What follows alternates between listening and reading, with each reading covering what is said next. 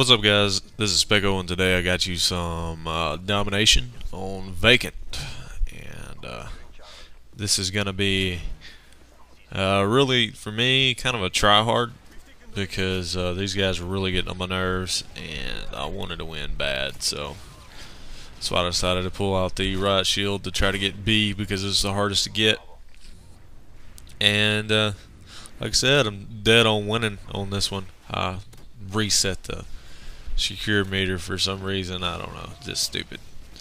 But sorry if my commentary is a little off. Feeling kind of bad today, but other than that, I'll try to do my best. Like I said, man, this was kind of a try hard for me. I'm playing with Sharp, and if you don't know it already, it's pretty much key to get B on Domination on Vacant. Doesn't it? You can say it doesn't really matter, but at the same time, it's kind of preference whether or not you like to be inside or outside. I know some people like to be inside on Vacant, and some people like to be on the outside because you can spawn trap from the outside. But at the same time, when you're the outside, you can get hit by the air sport pretty bad. So yeah, it just comes down to situation. But these guys, I don't know. I think this was a group that was talking a lot of crap, so I decided to pull out the spas and just kind of do work and try to protect 2 points that we've got already. Getting kind of, I don't know. I was getting kind of burnt out on MW2. Started doing the party night thing. That's helped out a lot. That's a lot of fun. Especially whenever we get a full ground war party, because having randoms is just so painful sometimes.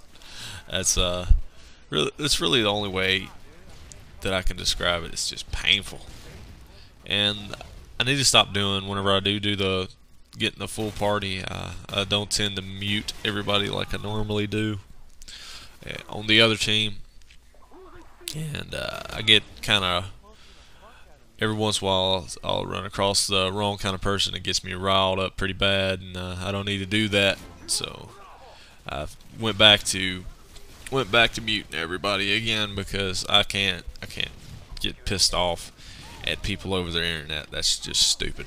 That's the only way to put it. It's just dumb. There's no point. I would advise you the same thing. If you're getting really pissed off at this game or any other game playing online and it's other people talking crap and stuff like that, just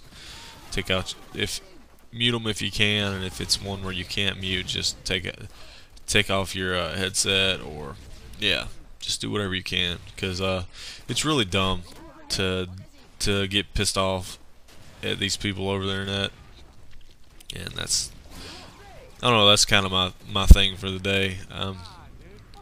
Feeling kind of bad. It's not like any kind of down in the dumps kind of thing. It's just I feel physically bad for some reason. I don't know why. I might be getting sick or something. I just feel like crap, and I'm just trying to get over it right now.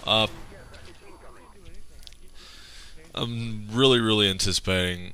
Not really anticipating. That's the wrong kind of word. Looking forward to, anxious, ready.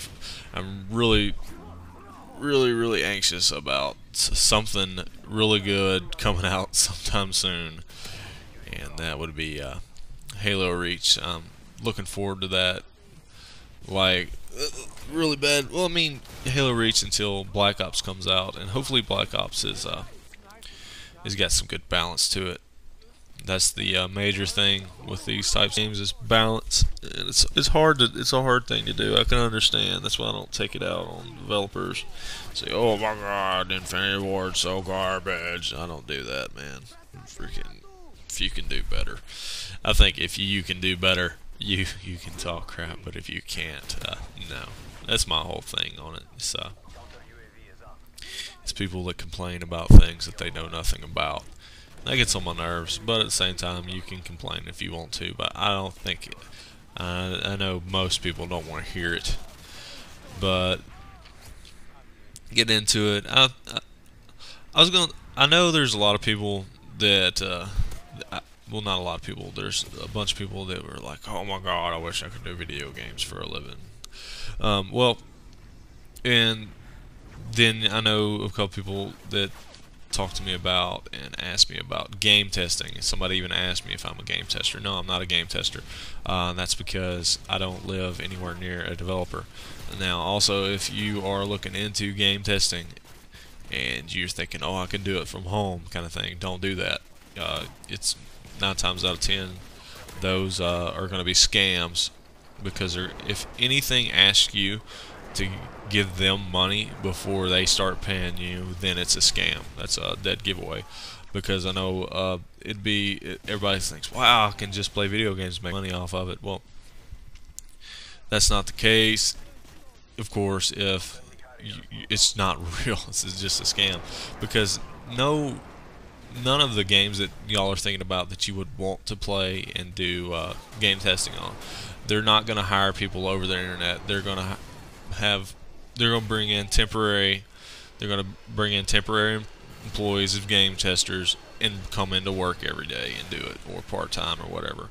And as a game tester, pretty much you're not a QA guy. You're not going to be saying, well, this part of the game should be like this. I don't think it would be a lot more fun if you do this. No, that's not what you're going to be doing. You're basically going to be going around and trying to find glitches, things that don't work right and how they should.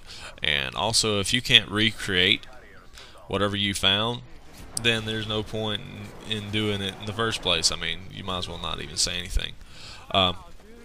There's a lot of things that go into creating a video game like this, so that's why I try not to complain about the little things, the few things that are bad. But also, I mean, there's a big, long, drawn-out process with fixing things. With these types of games, with Activision, you have big, huge developers that have to go through a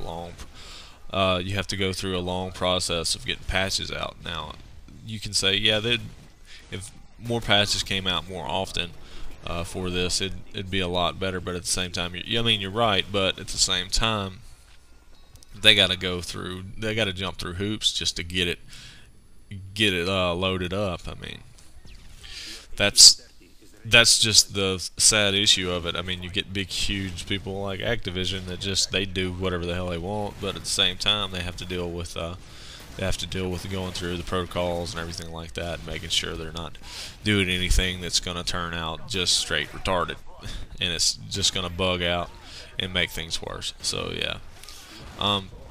But as far as getting back into like the video game career thing, I personally am a programmer, but for later on for my degree, I'm going for game design, and I intend on making video games. That's what I will do. Hopefully, I can end up in a good place right off the bat. I'm going to be doing some business application stuff first, but after that, I'm going to try to get my foot in the door with a good development company. But yeah, that's some of the personal things about me. Some people may want to know why I play video games so much and stuff like that. It's just because I intend on it being a big part of my life for a long time. Alright guys, this is getting pretty close to the end. Sorry if the commentary was a little different today and you didn't like it. It's just how I'm feeling today, so my bad. But see, Sharp getting a nice little triple off that Simtex. But yeah guys, please rate, comment, subscribe. I'm sorry about the kind of laggy, would that be a good word? Laggy commentary. But alright guys, I will see you later.